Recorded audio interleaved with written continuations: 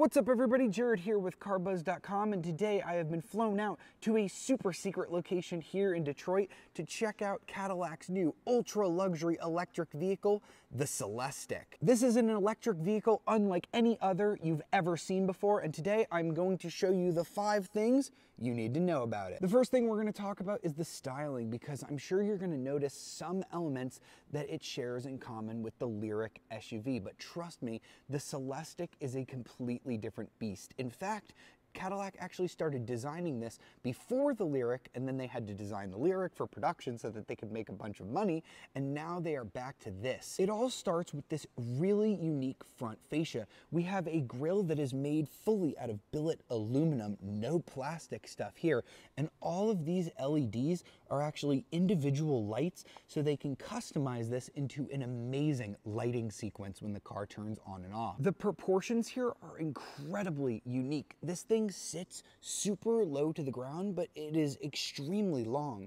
Cadillac actually tells me that it is longer than a standard wheelbase Escalade, though it's a little bit shorter than the extended wheelbase Escalade. The car rides on these concept-looking 23-inch wheels that are actually wrapped in a Michelin tire that is bespoke to the Celestiq. Here, right above the charge door, you get the Cadillac Goddess logo, something that Cadillac says they will only put on their most exclusive models. Here at the back, you can see just how low slung this car is, and it has some absolutely stunning taillights. Cadillac even says that as you're charging the car, these taillights will fill up with your charge percentage. And although Cadillac calls the Lyriq a sedan, if you click the little Cadillac emblem, you'll see that this vehicle is actually a hatchback. The amount of storage space is massive, and the entire trunk is lined in blue leather, but you can get whatever leather color you want. The attention to detail here is insane, as even the lining to the trunk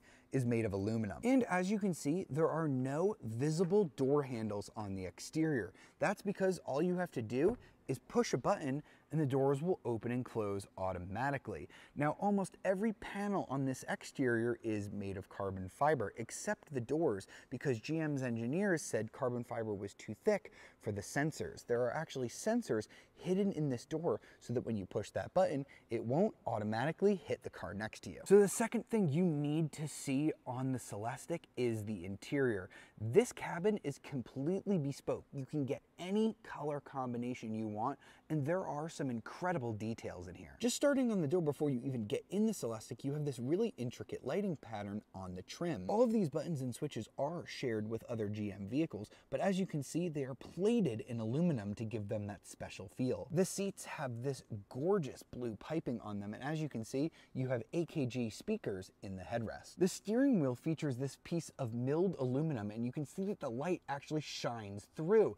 GM actually had to use the same tool used for laser eye surgery to get that intricate pattern in there without burning the metal. Please excuse the pre-production software, but you get over 55 inches of screen in the Celestiq. That screen over on the passenger side is especially cool because the passenger can watch a movie, but then using technology, GM can dim that screen so the driver can't see it from their position. That main infotainment system is a touchscreen, but GM would prefer you control it using this gorgeous controller. You can see that the Celestiq will also have GM's new Ultra Cruise. We don't know much about Ultra Cruise, but basically it'll probably be a lot like Super Cruise, meaning that you can do hands-free driving, but we expect that Super Cruise is going to open it up to a lot more than just highways. And if you thought the front seat was special, just wait until you see the third area we're going to talk about, the back seat. Here in the back seat, you get independent seats on each side. Each passenger gets their own infotainment system, and you even get your own tray tables that you can fold out and do work on. And the best part about this is GM is going to give you magnetic cups that actually stick to the tray. From the back seat, you can look up at this gorgeous glass roof that has LEDs lined in it. And these floor mats are actually made from eucalyptus fibers. They feel great, and underneath them, the floor is actually made of leather. That is crazy. All right, so now let's talk about the fourth thing you need to know about the Celestiq, and that is the power. We've got 2 electric motors on this car producing around 600 horsepower. GM says the Celestiq will hit 60 miles an hour in a little under 4 seconds. Underneath this massive wheelbase, you're getting a 100 kilowatt hour battery, and because the Celestiq is so low slung, you should be able to get about 300 miles on a charge. And finally, let's wrap up by talking about the fifth thing that you need to know about the Celestiq, and that is the price. Cadillac says the Celestiq is going to start around the low $300,000 range, but because this car is completely bespoke, you can do anything you want on the interior, the exterior, the materials. Some people are going to option their car to well over $400,000. For that, you are going to get a completely custom experience where the engineers will actually sit and help you design the car just to your tastes. This is going to be one of the most unique cars that General Motors has ever built, and it's certainly going to be one of the most amazing electric cars ever produced. I really hope you've enjoyed this look at the Cadillac Celestiq. For more videos like it, be sure to like, subscribe, and ring the notification bell to be alerted of our latest videos. I'll see you next time.